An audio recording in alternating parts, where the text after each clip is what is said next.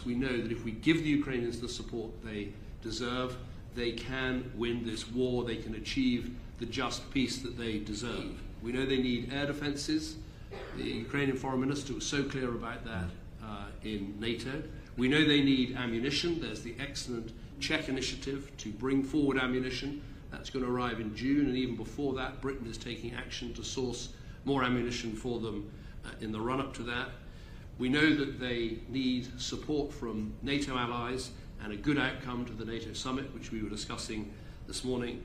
And we know that they need money in the form of the frozen Russian sovereign assets, and we're making good progress in how to access that funds on an agreed basis that I think we can take forward at the G7.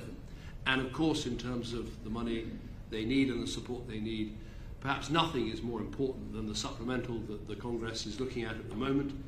And I come here with no intention to lecture anybody or tell anybody what to do or get in the way of the process of politics and other things in the United States. I just come here as a great friend and believer in this country, and a believer that it's profoundly in your interest and your security and your future and the future of all your partners to release this money and let it through. And I'm looking forward to meetings I'm going to be having in Congress later today.